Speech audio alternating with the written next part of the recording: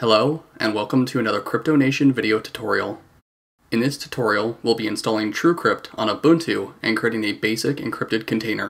Before we get started, please note, if you encrypt information and forget the password, your information may be lost permanently. Open your browser and go to www.truecrypt.org and click the download link. Click the Linux drop-down, select Standard 32-bit, click the Download button, and then save the file.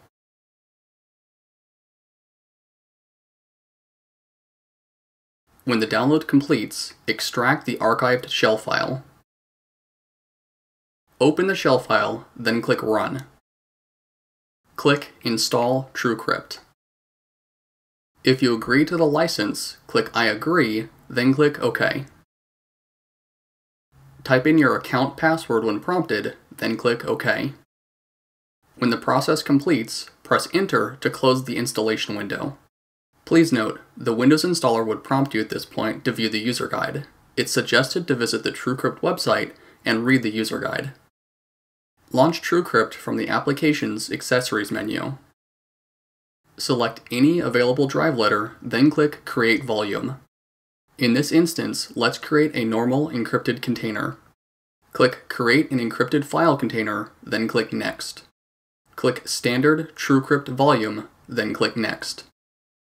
Click Select File, select the location you want to save the file, give the file a name, click Save, then click Next.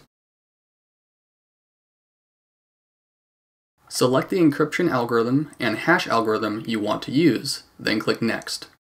To read more about the available algorithms, please view the TrueCrypt user guide. Define the volume size, then click Next. Type in your password, then click Next. Please read the password suggestions, as choosing a secure password is extremely important for security.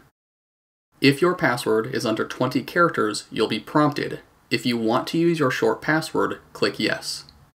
Select the file system you want to use, then click Next. Please read the notice about random mouse movement to create secure encryption keys. When ready, click Format. When your volume is formatted, click Exit. Click Select File, select the encrypted container you created, then click Open. Click Mount, type in your password, then click OK.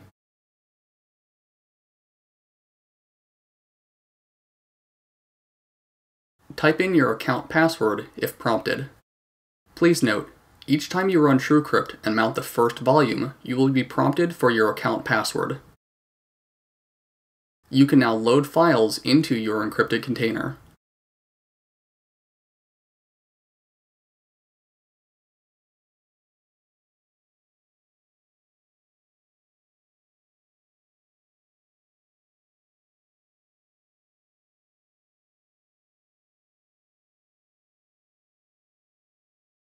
When done, click Dismount.